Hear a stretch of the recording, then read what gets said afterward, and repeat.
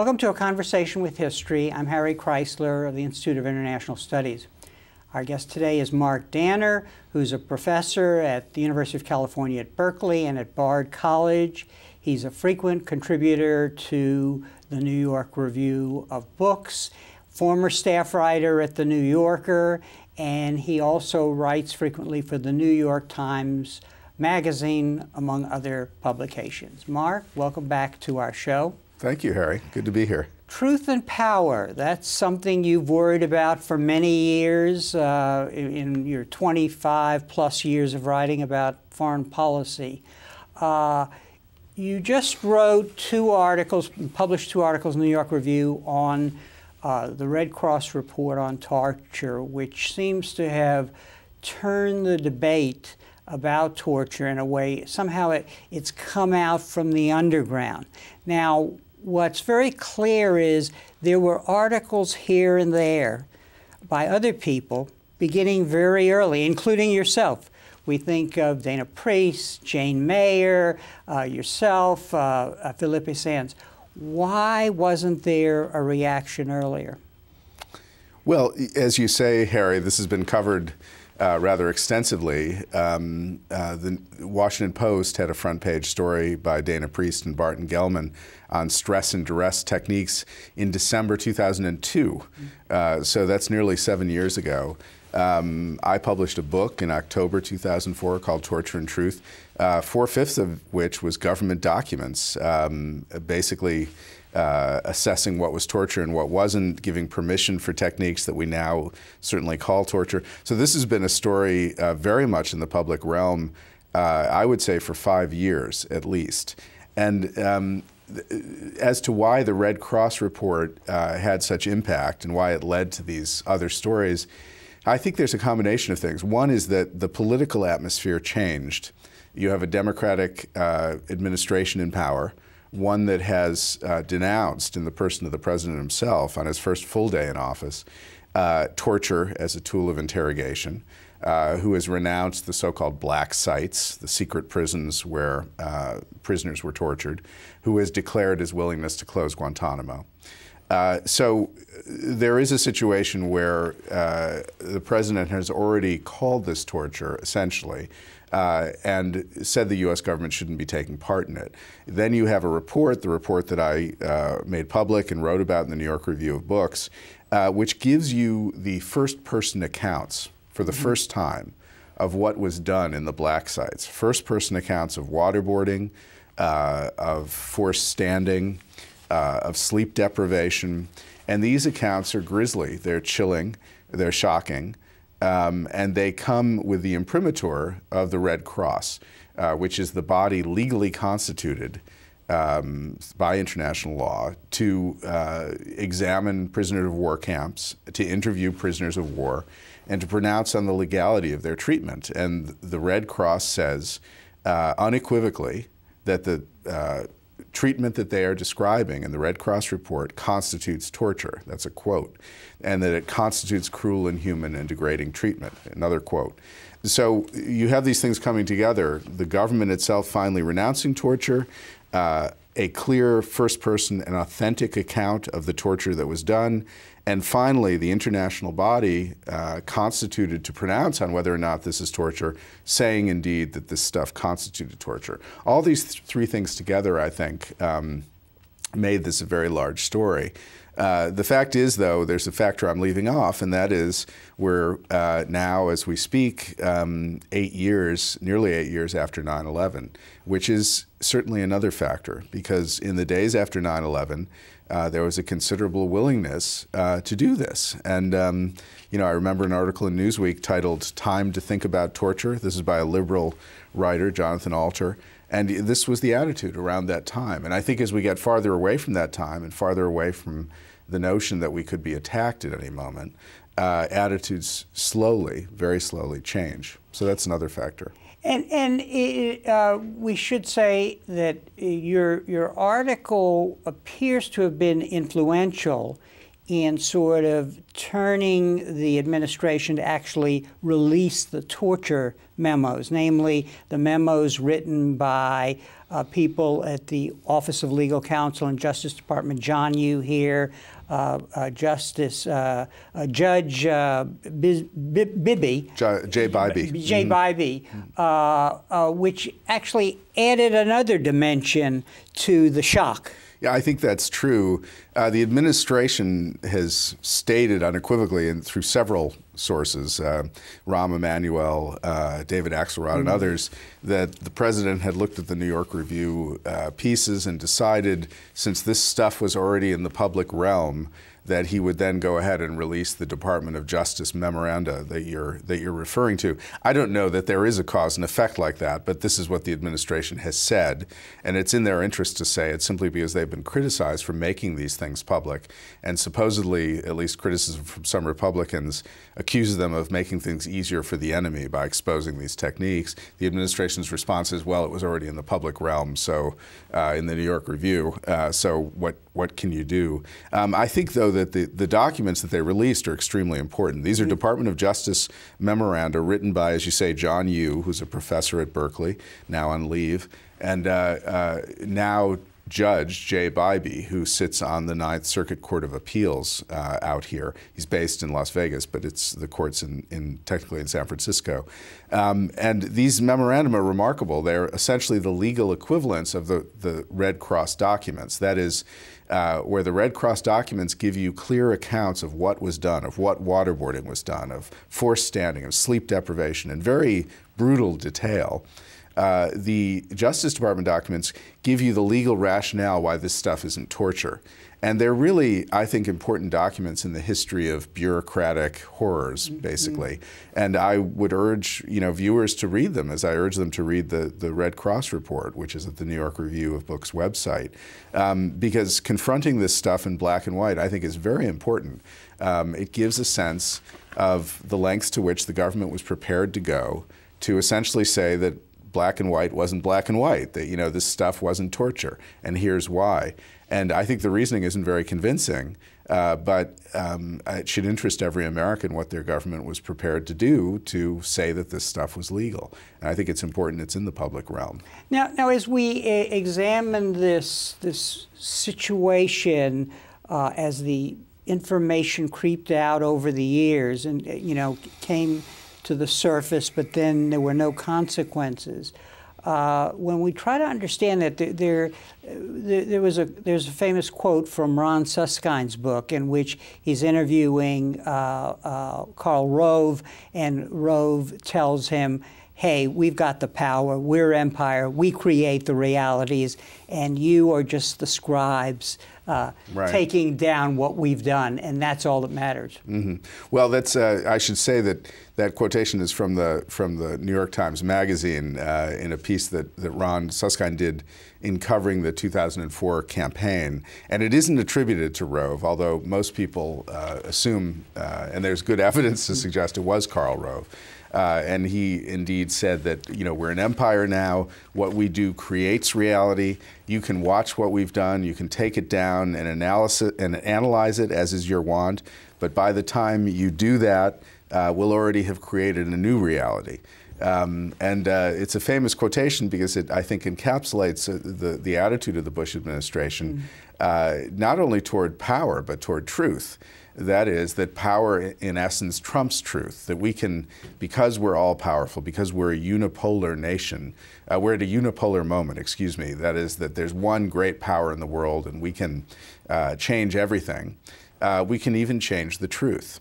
And I think, I'm not sure who else but Rove believed this, but there certainly was a sense that if you were willing to say, this stuff, even though it looks like torture, isn't torture, that you could get away with that. And of course there's evidence, I hate to say this, that in some sense they were right. I mean, it is true that certainly by, as I mentioned, you had a lot of publicity about, you had articles about this as far back as 2002 in the Washington Post, front page.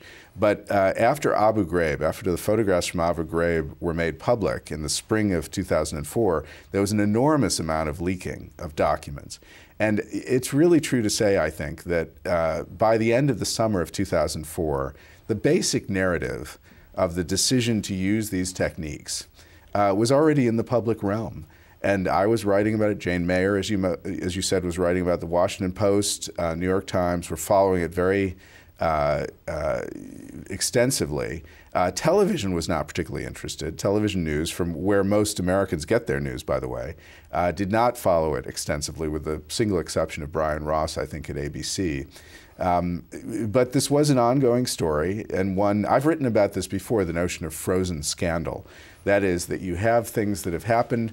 They should, you would think, since you have the revelation of wrongdoing, lead to an investigation, not simply by the press, but by government, congressional committees or the judiciary.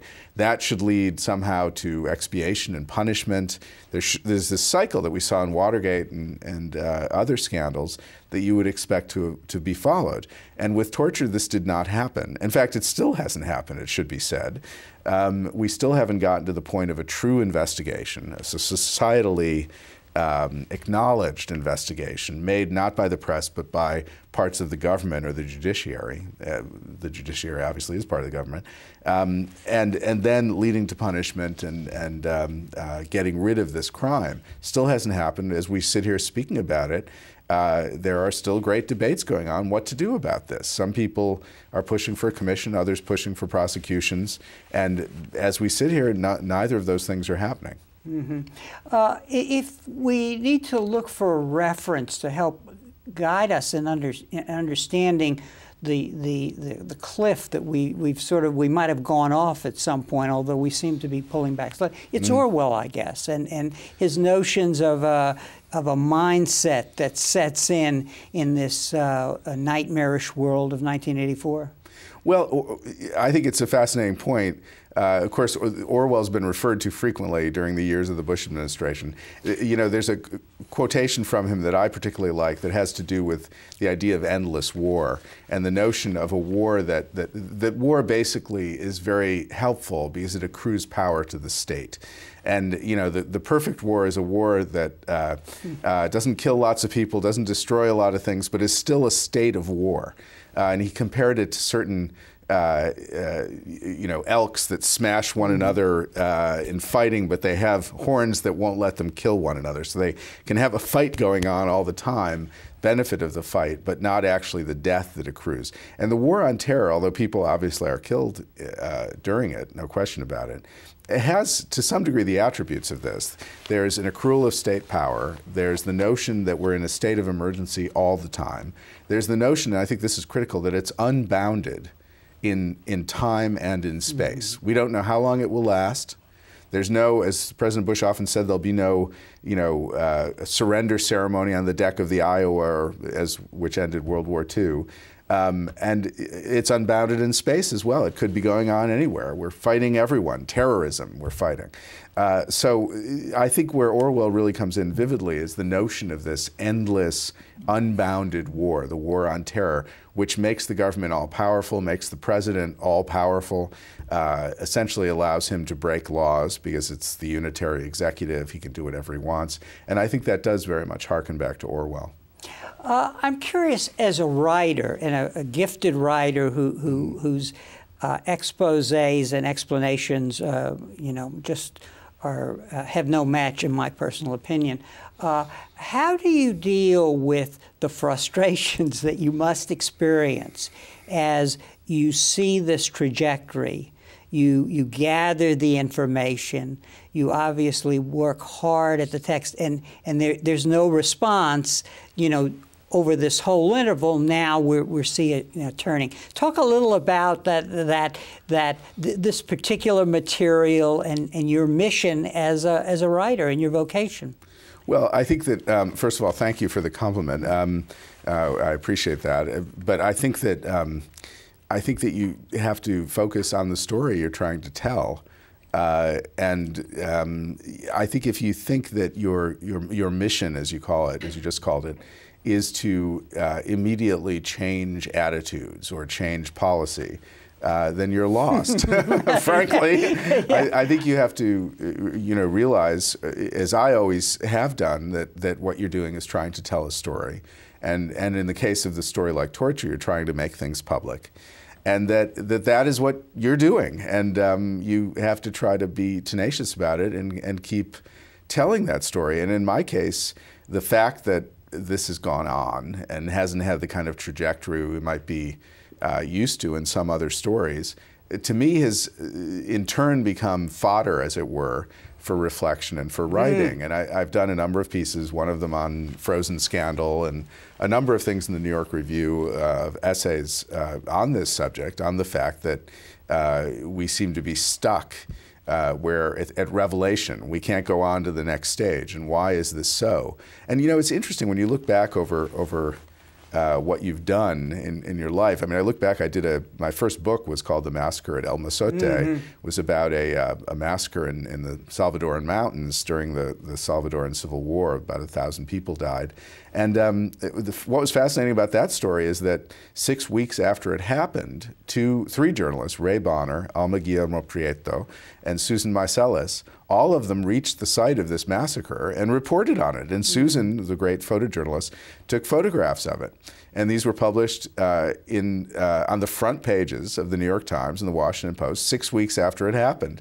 And government officials, including Salvadoran government officials, but also U.S. government officials, denied that it had happened very prominently. And the story, in essence, sunk back beneath the waves. And my book was about the exhumation of the graves and the fact that it had been definitively proved that this indeed happened. But it was a story that taught me very definitively that many times you think it's information, but it's not information, it's politics. And journalists, by definition, they think, well, it's information. Information is what makes the difference. And it can make the difference, but it's very often not sufficient to make the difference. It can make a difference, I should say, but it's oftentimes not sufficient to make the difference. And this is certainly a case where that's the case. And we've lived with, you get into a secondary subject here, which is what is living with the knowledge that the government has done this due to the society over time. A Pew poll came out last week that essentially said only 25% of those surveyed, this is late, halfway through the first year of the Obama administration, only 25% of those surveyed were willing to say that the government should never torture. And basically about half said it should often or sometimes. So, the societal opinions on this tilt in the other direction, and the politics has followed that. And it's one of the things to remember when I always think of it when I hear people saying, former President Bush and former Vice President Cheney should be taken to jail right now, and they've broken the law. And I want to say, well, you're right. Why aren't they in jail? That's the subject. That's the question. Let's talk a little now about interrogation and the turn to torture, because your recent articles in the New York Review really puts down through the Red Cross report the voices of the people who were actually tortured, and one gets the sense in looking at other sources that there's a dynamic here that's going on. And so in the first instance, there are ways to get intelligence. And the FBI seems to have mastered this art to a certain extent. Talk a little about that, because torture emerges out of an apparent frustration with doing what you have to do to get information out of people by not torturing them. Well, I think there's one should say, first of all, that there are parts of this story still to come out. We've heard a great deal about the rivalry between the CIA and the FBI, particularly when it came to the interrogation of the first high-value detainee captured after 9/11, and this is Abu Zubaydah, who was captured in Pakistan at the end of March 2002.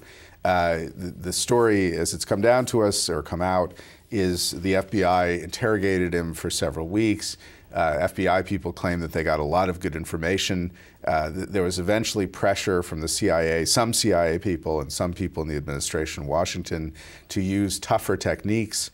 There was a great deal of argument back and forth. Eventually, the FBI pulled out. They said, we're not going to be associated with this. The CIA went to these tougher techniques, which included waterboarding and long-term sitting. They shackled him to a chair, played loud music at him, shined bright lights in his eyes 24 hours a day for weeks. So sleep deprivation, food deprivation, stress positions, waterboarding, etc. Bouncing against a wall with a collar. They smashed him, exactly. They smashed him against the wall, a wall using, first of all, a towel around his neck, later a collar, a specially made collar around his neck. They pressed him into a very small box. Specially made, apparently a coffin-like, tiny coffin-like box, and other things that are detailed in the Red Cross report. But you're quite right. There was a great deal of discussion about what works, what doesn't work. There was clearly pressure, some pressure from above. I'm talking about not just above in the CIA, but above in the administration itself, that other things had to be used. We don't know, we know a lot about this story, but it should be underlined mostly through leaks. Which is to say unnamed government officials who talk to journalists. Now, it doesn't mean that you can't trust them. It does mean that the degree of credibility is not as high as one would like it. One would like to actually see people testifying under their own names and against one another, basically, and to have a full account of what happened. But what we know so far is there's a great deal of controversy. The FBI claims and continues to claim that these things aren't necessary, that you can get, in fact, they're counterproductive, and you can get much better information using traditional techniques, and furthermore, that they did get better information. Now, we can't definitively prove that simply because we don't know the whole story, but there's certainly a lot of evidence suggesting that is the case, first. And second, there's an awful lot of evidence suggesting that the reversion to torture is enormously damaging. You know, it's damaging to the reputation of the country, which is not a small thing. I mean, the so-called war on terror is a political war, a war basically that is about, at the end of the day, persuading young Muslims not to join these organizations and take violent action against the United States and its allies. So this is a war about persuasion. It's not a war that will be won by killing the most people. So the political aspect of this is extremely important. It's primary, as a matter of fact, as it is in counterinsurgencies. The war on terror is essentially a worldwide counterinsurgency. So that's one detrimental aspect. A second detrimental aspect is it deprives you of expertise, in this case the FBI. It's controversial within the bureaucracy. You get a great deal of leaks. Finally, and I think perhaps most important, it destroys justice. You know, basically you torture people, you can't try them. You can't prosecute them in a legitimate tribunal. So you create this group of people, as we have now created, who are in permanent detention without having been tried in any kind of legitimate court. And, you know, many of these people, like Khalid Sheikh Mohammed, almost certainly have a lot of blood on their hands. They should be prosecuted and punished. And the United States has put itself in a position where it can't legitimately do that. That is, it can't legitimately hand down justice in a way that will be recognized by the rest of the world. So all those are very detrimental things. And on the positive side, you have, on the other side, you have people, most prominently the former Vice President, Dick Cheney, saying that, this stuff was necessary to protect the country. We prevented attacks. And furthermore, and this is a very important point, he argues that President Obama, by renouncing these techniques, has made the country vulnerable. So this is very much part of contemporary politics, because he's essentially laying down a kind of predicate saying if there's another attack, it'll be Obama's fault because he didn't torture. So this is one reason I think it's extremely important to go into this stuff, investigate it, investigate these claims that this protected the country. And the difficult part about that is that, and the president himself, President Obama, has said this. The thing you have to determine is not whether they got information through torture. They clearly did. I mean, they clearly did. They had these people for years. They were interrogating them. They clearly got information. The question is whether they got any information that they couldn't have gotten through other means. And I think that's a very open question. And a lot of experts, including FBI people with very strong experience and CIA people, believe that they didn't get anything they couldn't have gotten through other means. And if that's the case, you know, I mean, I think the case as it stands now is very clear that we shouldn't be doing this. I think that the burden of proof lies on the other side, and they haven't come close to satisfying it. In fact, the major part of their case really is secrecy. It's saying it prevented all these attacks. Which ones? Well, I can't tell you. They're still secret, which the vice president says very prominently. So I think the fight on this continues, but it's a political fight. Right, and I think that if we probe into this interrogation turning into torture, we see how all of this comes together, because there is some evidence, and maybe enough evidence, to indicate that the people who we're now torturing were being supervised, both by people on the scene, by people at Langley, and possibly by people in the White House. Hence, this situation of the need for the memos to say, well, this is all legal and so on.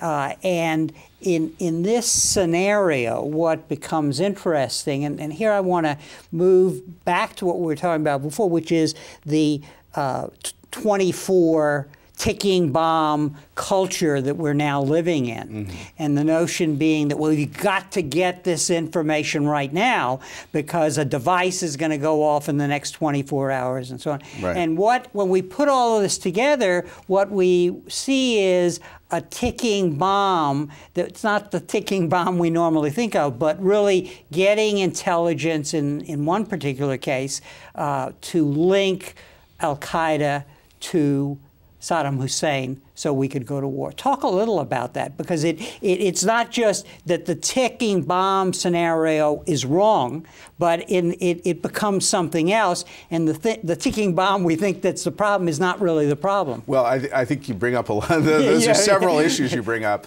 all of them very good ones and very complicated ones. I think the first thing to be said is that the whole notion of the ticking bomb is something that seems to be built into the psyche of a lot of Americans. You find it everywhere in popular culture. The most obvious illustration of it is the television program 24, which you mentioned, with Jack Bauer. And until recently, it's now changed, but until recently, it was always the case that the plot turned on, you know, an attack that one knew it was going to happen at a certain time, one knew that it was this magnitude, et cetera. One knew this particular person who you had in custody knew about it. One had all the information except that last little bit, and which is, where is it? You know, that would lead to torturing this person, and you'd find out and at the last minute be able to save the day. And you know, this notion, this kind of dynamic that you need to go beyond the law is quite, you find it earlier in American culture. Dirty Harry, the movie with Clint Eastwood, is a great example of it. Very similar plot. And in these plots, the liberals, the people who follow the law, red tape, all of this, that's the enemy. You know, and the hero is the person who is willing to go beyond the law and use untrammeled government power to protect the populace. And you see why this is kind of a calming narrative. When people are frightened, I think they like to know, or like to think, that somewhere somebody is going to protect them and do anything necessary to protect them. So it's a very calming notion. The problem is that when it comes to torture, this doesn't fit what happened. You know, it's interesting. Whenever you have an argument and a debate, and the person you're debating always goes to a hypothetical, when there's actually real instances in front of you, you know that something is wrong with the argument. And in fact, if you look at the way torture is used, insofar as we've seen it, the American government using it, it was never a ticking bomb. In fact, they would capture somebody who they thought was significant in Al-Qaeda, who, if there was an attack that was going to happen, probably would know something about it, and they tortured them. And they would get certain information, which usually had to do with how to find other people in the organization. And then they would get those other people and torture them. So this is how it generally works. The ticking bomb isn't really an accurate representation of what actually happened. We know what actually happened. I agree it's not accurate, but it is deeply instilled for reasons I think that are easy to understand in the American psyche. It's about commitment. It's about the willingness to do anything, to use untrammeled power to keep people safe. Now, the connection which you brought up between Saddam Hussein and 9/11, which Bush administration officials were convinced of I think in some cases sincerely convinced. I think Paul Wolfowitz, for example, really believed that Saddam and the Iraqi intelligence services were in some way connected to 9/11. And it was his hope, and the hope of others, that the Iraq war could be fought on those grounds. You know, they attacked us, we now have to attack them. Very simple. People can understand it. The problem is they couldn't find evidence for it. They had this fellow Mohammed Atta, who people will remember, who supposedly met with Iraqi intelligence in this meeting in Prague, which the CIA unfortunately said never happened. They had all these bits of information which unfortunately they couldn't back up. So it seems to have been the case that in some of these interrogations, an effort was made to try to get information from some of the detainees using torture that would back up this plot line, that in fact 9/11 was really an Iraqi intelligence operation. They didn't get any evidence like that. And this clearly entered into the plot. Now, I think that it's an exaggeration to say, as some are now saying, that in fact all this torture was about justifying an illegal war. You know, you hear that frequently now. And I think, so far as I know at this point, that's an exaggeration. The administration was clearly very intent on getting information about a possible second attack. They were very concerned about it. One can understand why.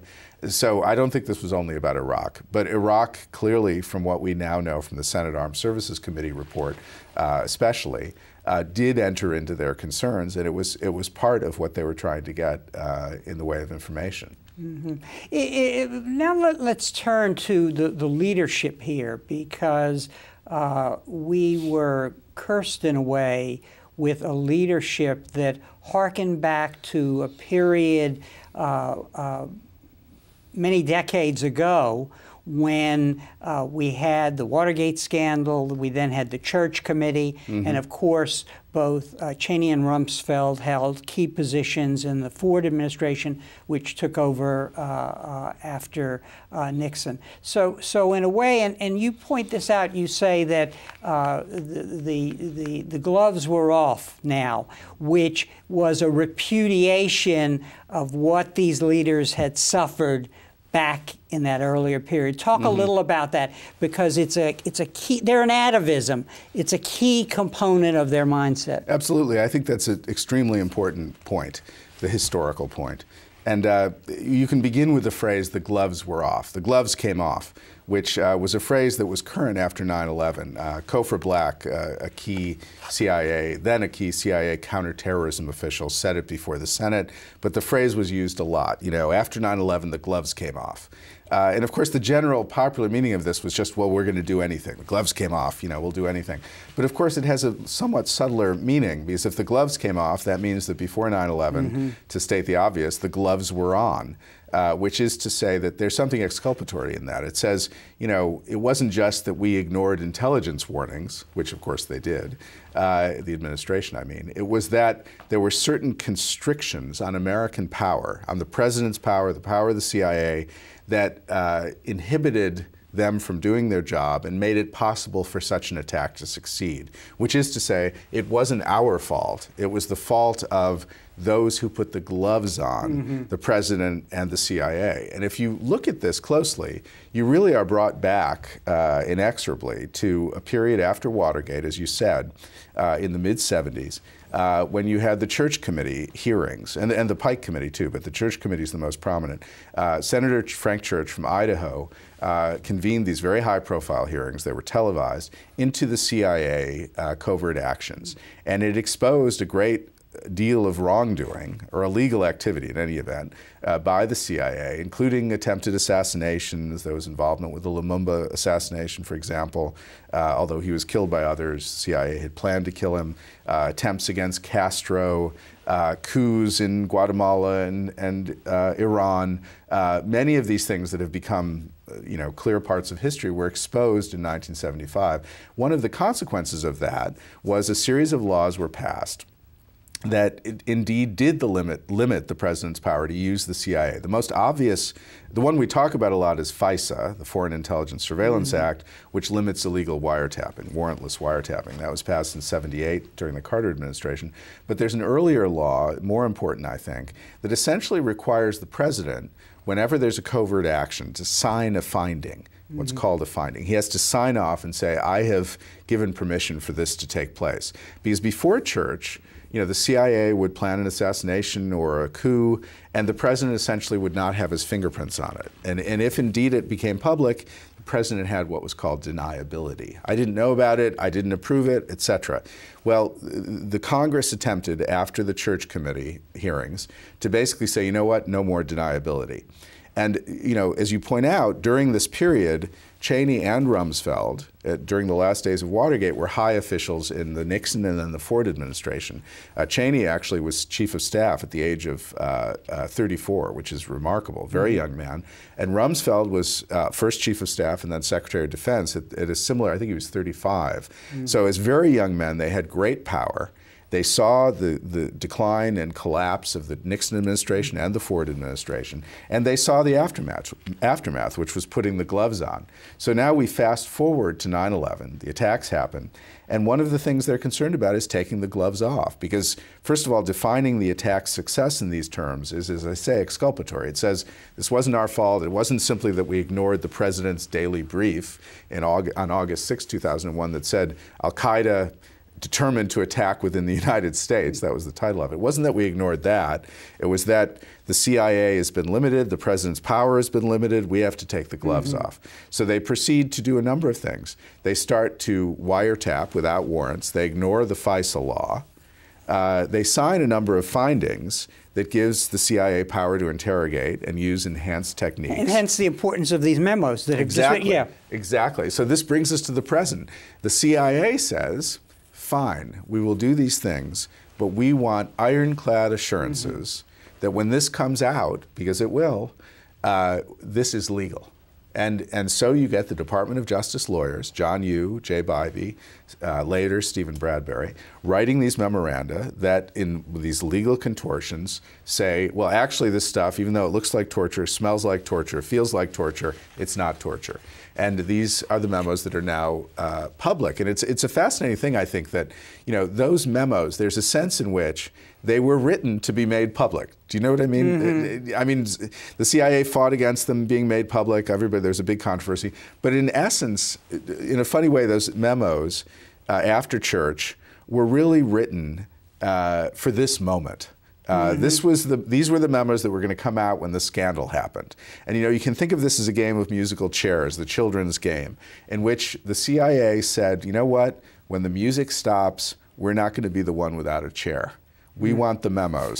We're going to be sitting down. Yeah. Someone else is going to be without a chair. So now you have a situation where not only do you have the memoranda, but the CIA made it clear, and you said this in your question earlier, that not only were these techniques approved at the highest level of the CIA, not only did the interrogators stay in daily contact with Langley and get specific approval for all their techniques, but George Tenet, then the director of Central Intelligence, made his way almost daily over to principals meetings in the White House. The Principals Committee is the highest decision-making body in the country.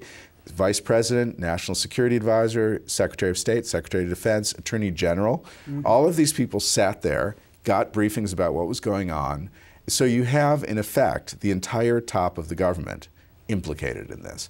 And before Church, this would have happened at the mid-level. President wouldn't know anything about it, or at least he would say he didn't know anything about it. There would have been no paper, and so on. Now, after Church, everybody is explicitly implicated, which brings us back to the problem of what to do about it, because if everybody's implicated, do you prosecute President, Vice President, Secretary of State, Secretary of Defense, Attorney General? I mean, maybe the answer to that is yes, but it's clear that this is rather difficult. It becomes rather difficult. But before we get into that, and I want to get into that right away, I do want to emphasize one point that when you bring Cheney and Rumsfeld to the present and their team, they have extraordinary ignorance about who the adversary is, who the adversary is in Iraq. So they are under the pressure, and as you said a moment ago, it was on their watch that 9/11 occurred. 3,000 Americans were killed. So they have the need for more and more information.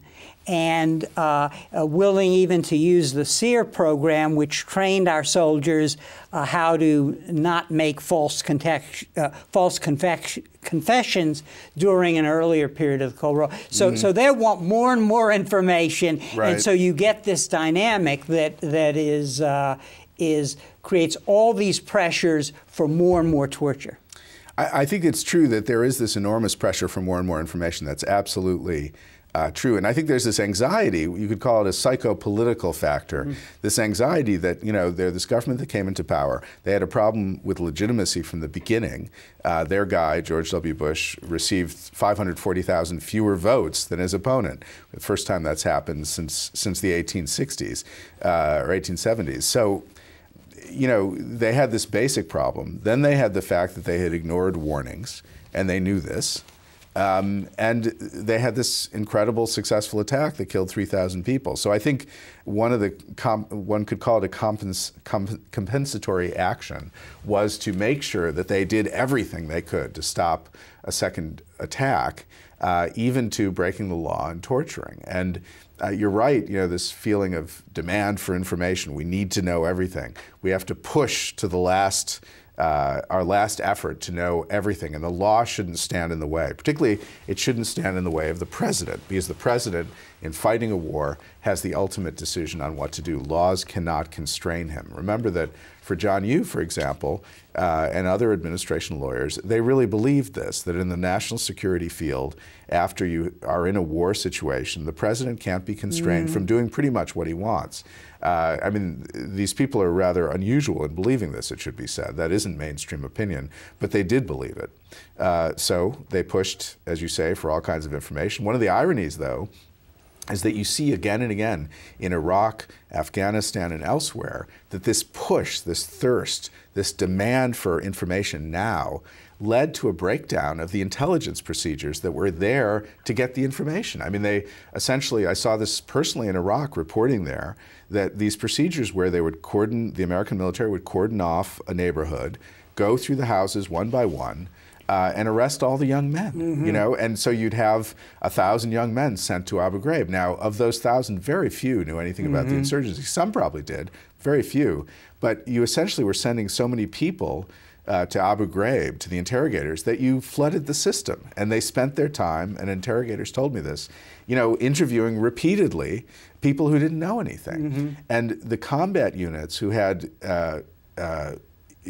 officials, representatives on the boards that decided who was to be released from Abu Ghraib would essentially not let these people be let out, because they said, you know, this acknowledges we got the wrong people. So the people would be stuck there, the interrogators would be working overtime trying to get information. You were essentially clogging the system.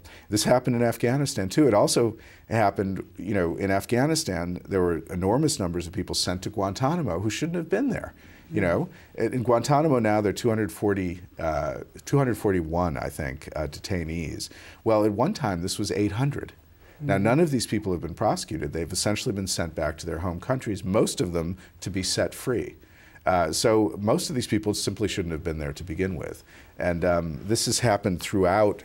You know, this was one of the bureaucratic expressions of this kind of overwhelming anxiety that you pointed to. And Wilkerson even gives us a name, a kind of a mosaic theory of intelligence. It's almost like the bureaucratization of stupidity and incompetence. I mean, yeah, well, it's a good way to put it. This is Colonel Lawrence Wilkerson, who was Chief of Staff for Secretary of State Colin Powell in the first Bush administration, who basically says that because they had so many people who didn't know anything, they developed this theory called the mosaic theory, which is that if you get enough information, even from people who know nothing about the insurgency, you will be able to connect the dots and gain information about future attacks, essentially.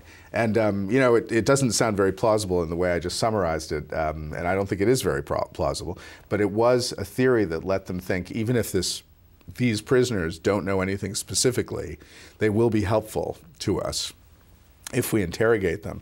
The problem is, of course, it led to a great many people being detained who shouldn't have been detained. You know, it was unjust and led to a great deal of anger and resentment, political damage of the kind that I've mentioned. Now, one of your important contributions to our understanding of all of this is to help us understand that this is a political problem, and that the American system has a tendency to turn everything into a legal problem. So let's round up these culprits from the previous administration. But it's much more difficult than that, because a lot that was done touch centers of power across the government. And now we're learning that maybe some Congress people were actually briefed and so on. So you have a very difficult conundrum, and you list in your article, leaders violated the law, they lied to the public, and then Congress passed a law allowing for military commissions, which included items to essentially exonerate everybody who had talk a little about that, because the problem now is, what do we do about all of this? And you're saying if we don't address the political dimension of this, then we're not going to be able to move on. I have great sympathy for those people, for the argument that, well, the law, people broke the law. And in essence, this is a simple matter. People broke the law, they should be arrested and prosecuted. And increasing numbers of people are saying that. To me, the problem is that and this is obvious, that it was clear that people were breaking the law.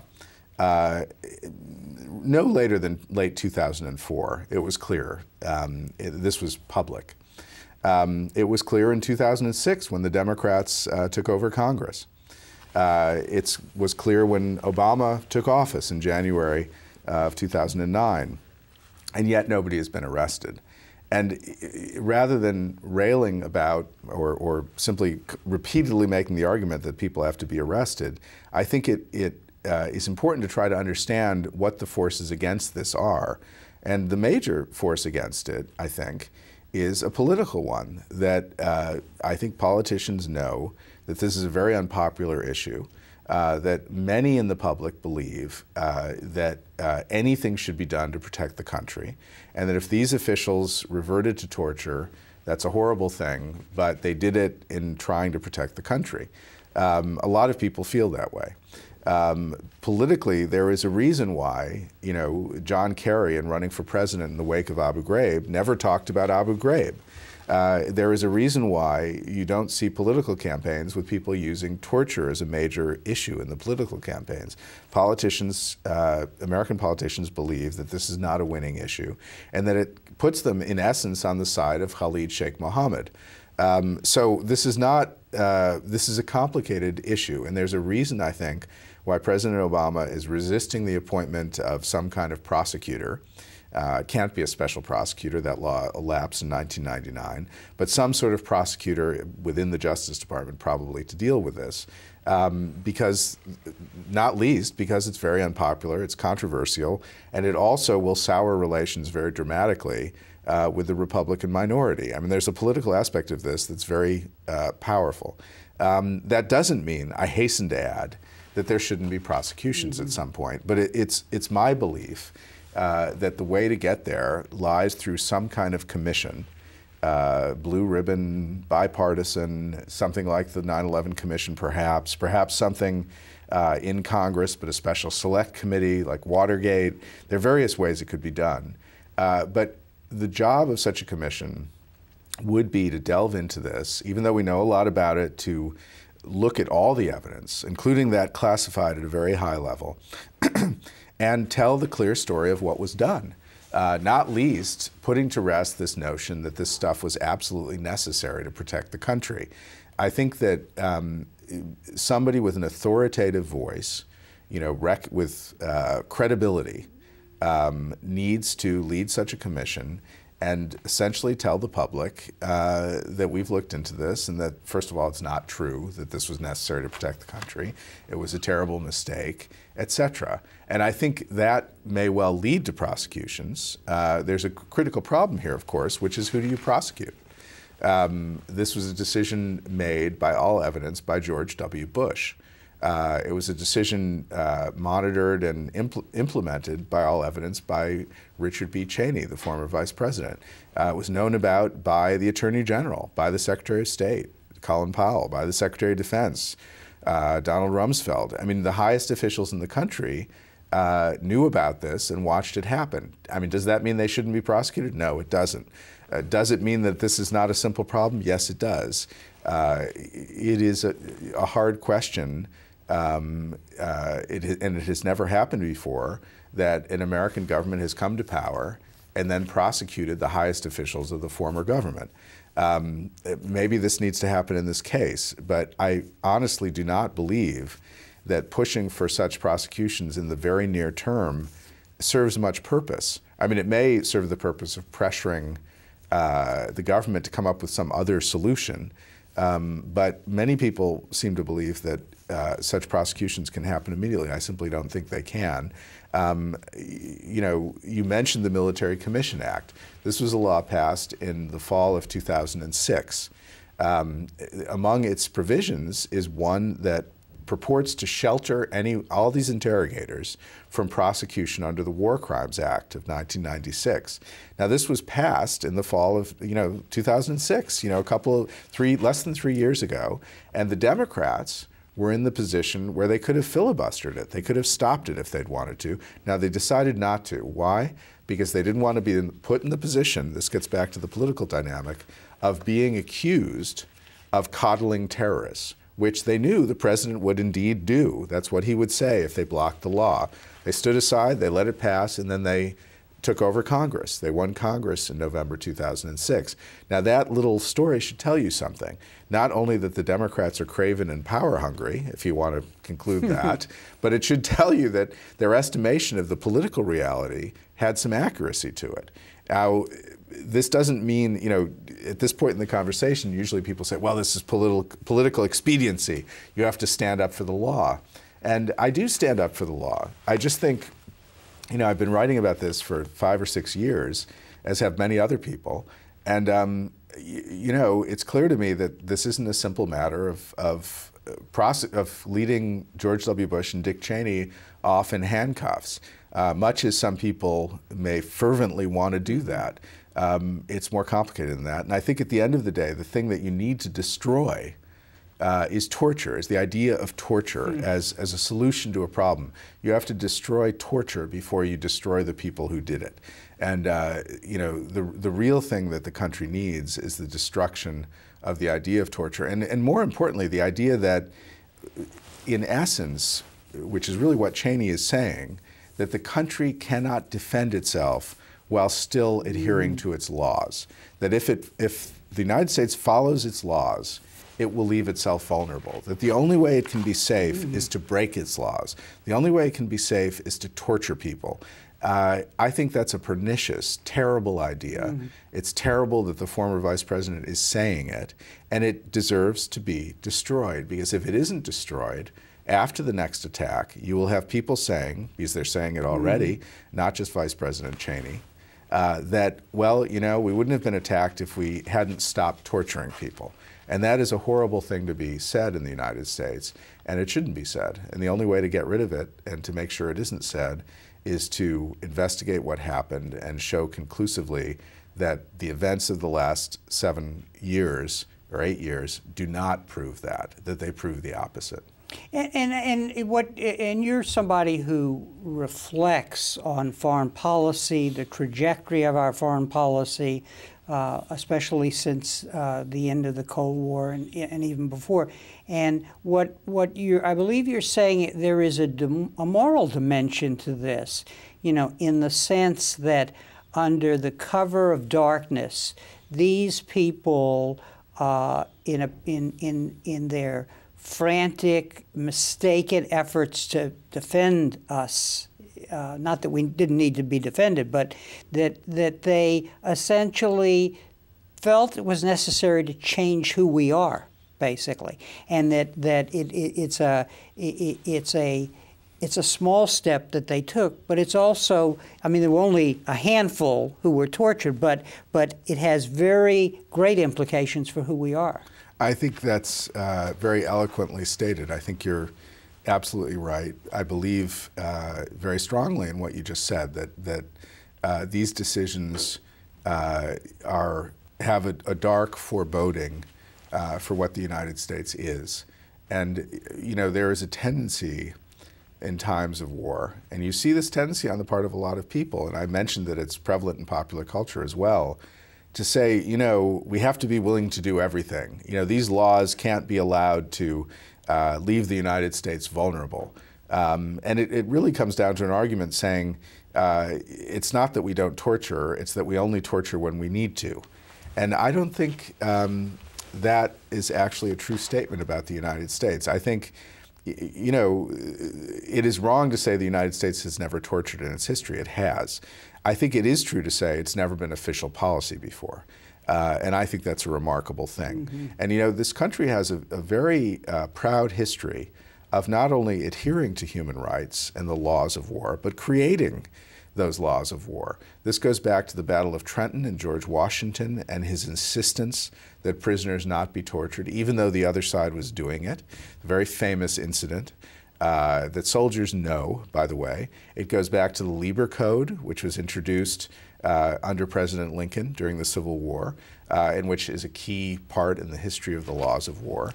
It goes back to the Hague Conventions, the Geneva Conventions. You can name all of this. And the United States has been a leader in this from the beginning. Now, does it mean the U.S. hasn't committed crimes on occasion? Of course it doesn't mean that. The United States has. But it has never taken the point of view or the position officially that torture is necessary to defend the country. And I think this is a horrible, horrible thing. And it is, as you say, a moral a critical moral issue facing the country, I think. It goes to the question of who we are and whether, you know, Americans tend to define themselves through what's called American exceptionalism, that this country is a shining city on the hill, as Reagan said, quoted, I should say. You know, one doesn't have to go that far to believe strongly that the United States adheres to international law. And you know, some listening to this will say, well, this is ridiculous, it's an imperialist power, it does what it wants, et cetera, et cetera. I understand those arguments. I still think, though, it's extremely important when you get to issues of the laws of war and other things that you not have an explicit position on the part of the United States that it needs to torture to defend itself. I think it's not true. I think this idea should be expunged. It's important to say that President Obama has gone some way in this direction. His first full day in office, he issued executive orders ending the use of these techniques, saying that all CIA interrogators had to adhere to those techniques included in the military field manual, first of all, Army field manual. Secondly, he closed the black sites. And thirdly, he said he was going to close Guantanamo and will do so within a year. So he's gone a far way down that road. The problem is that those, in a sense, were the easy issues. He's now confronting the hard ones. And the hard ones have to do with, first of all, what to do with the Guantanamo prisoners. He's confronting that now. But secondly, what to do with those who have tortured. And this is by no means an easy issue. I wish it was easy. It was simply a matter of issuing an order and arresting the cabinet, the Bush administration cabinet, which many people would like. The fact is there's very little support for that. And President Obama, who's rather ambitious, ambitious young president, new president, knows that this would be a very difficult thing for him to do. The question is to come up with a solution that educates the American people, that destroys the pernicious idea put forward by former Vice President Cheney and others that this was necessary to protect the country and that not doing it leaves the country vulnerable, and to, at the end of the day, bring the country back to a moral plane of observing the laws of war. And I think this can be accomplished. I think it's very hard. I think it will involve both a commission, public disclosure, and probably prosecutions of some kind. But all those things, it seems to me, have to work together. And this isn't over yet, you know. It's going to evolve, and you're going to have more public disclosures, more discussion about this. And it's not pleasant. It's not a pleasant subject. But the fact is that the damage has already been incurred. It's already happened. And the question is, how do we heal that damage? How do we heal those wounds? And I hope this administration and this president can help do that. I think we're in a situation where we have no choice but to go forward and try to heal. Mark, on that note, I want to thank you for coming on our program, discussing these issues, and thank you for the important contribution to this dialogue, which America will have to have, and what you've written will be an important aid in making that happen. Thank you. Thank you, Harry. It's good to be here. And thank you very much for joining us for this conversation with history.